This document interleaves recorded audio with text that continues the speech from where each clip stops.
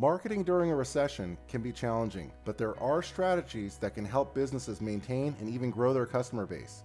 Here are some of the best strategies for recession marketing. Keep in touch with existing customers. Maintaining communication with existing customers is important as it helps build loyalty and retain business. Mass email, automated calling, and mass texting are cost-effective ways to keep in touch with customers. Offer discounts and promotions. Offering discounts and promotions can help attract new customers and encourage existing customers to continue doing business. This can be a win-win for both the customer and the business. Focus on customer value.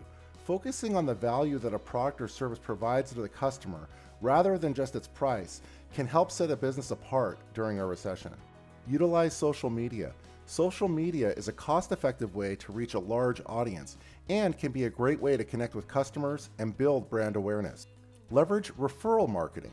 Encouraging customers to refer friends and family to a business can help generate new leads and increase sales.